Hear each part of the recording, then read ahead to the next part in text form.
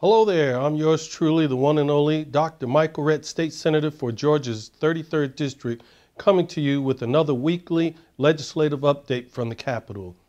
Today, I want to talk about the importance of Black History Month and to reflect on a Georgia civil rights leader. February is a month in which we celebrate the leaders, visionaries, and servants of the civil rights movement. Through their struggle and perseverance, progress was brought into our world to improve the lives of so many. It is because of civil rights activists like Martin Luther King Jr., Rosa Parks, and John Lewis in their fight for equality of all mankind that provided me with the opportunity to serve in the United States Air Force. I served for 25 years as a member of the squadrons filled with men and women of all ethnicities and backgrounds. I was able to pursue a lifelong dream of teaching, and I did so in a school that was not segregated.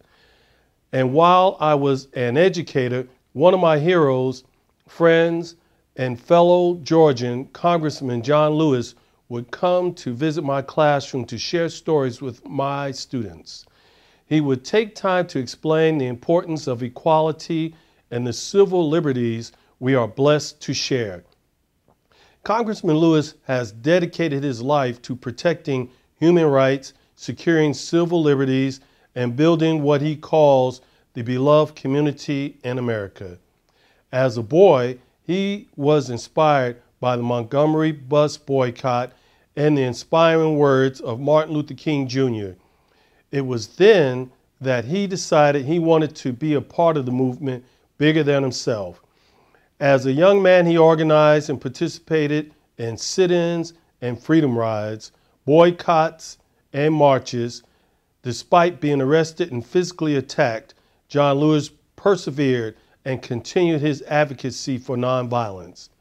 He played a key role in expanding our nation's political climate, maintaining ethics in government, and preserving neighborhoods here in Georgia. While we have come a long way since the sit-ins and marches that filled the news in the 1960s, there is still work to do.